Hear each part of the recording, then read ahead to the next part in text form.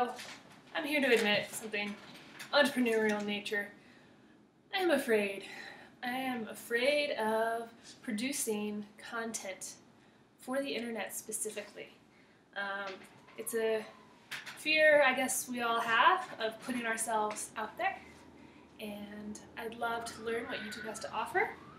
So I am taking my first plunge with a video. You'll hear the house coming apart right now because there is a windstorm here in Colorado Springs. But needless to say, less to fear trying to do this content thing. So where's content supposed to be? I think content means to be in the front of mind. They say in marketing it takes 7 touches before someone is willing to invest in your product. And I have that science fairy, which I bring enrichment. Enrichment to kids. It's preschool age. That's science, technology, engineering, and math-based. Allows them to realize they can be content creators, that they have nothing to fear, and then that they also can interact with the real world. The pieces of science that make it a doing, where kids who learn by doing find a little bit of reprieve. So the sciences were that for me, meaning I write like a scientist.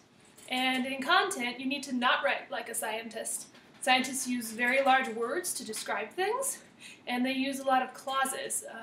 I spreche flüssig Deutsch, so because of the German, I also tend to make my clauses very large, and the verbs never agree. So that English lesson aside, I think I like video.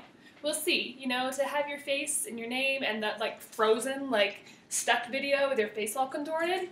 I'm sure I will have a lot of those people. But in the end, it comes down to communicating effectively. And I do that from my heart and with my hands. And this is an opportunity to record that content, record my entrepreneurial journey, because that is so important for anyone with a dream, a tinkerer, a starter. You just have to go for it, no matter how scary it is. That's a good emotion. It means you're trying to do it right. So yeah, plain English, copy. Copy is writing, and writing for the purpose of persuasion, usually to buy a product. But copy is important in communicating the message and communicating that straightforwardly. So copy, I could use some help if you're a copy editor out there and you're looking for a client. Can't pay you right now, but I would love to talk and learn how to do that better. There's so many resources out there, the podcasts, the books, the conversations that you're able to have as an entrepreneur are invaluable.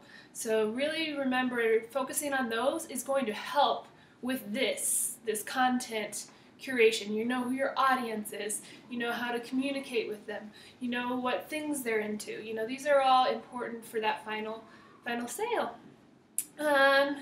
So overall, I am expecting to find my voice through video, and more than anything on the internet, I see authenticity.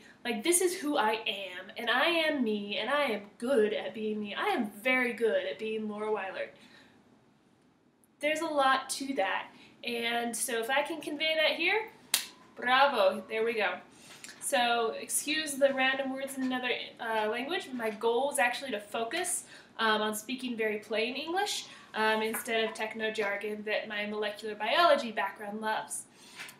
So because I am a scientist and a biologist, I accept a certain amount of chaos, which frustrates probably a lot of other scientists, but is great for working in that preschool setting with kids.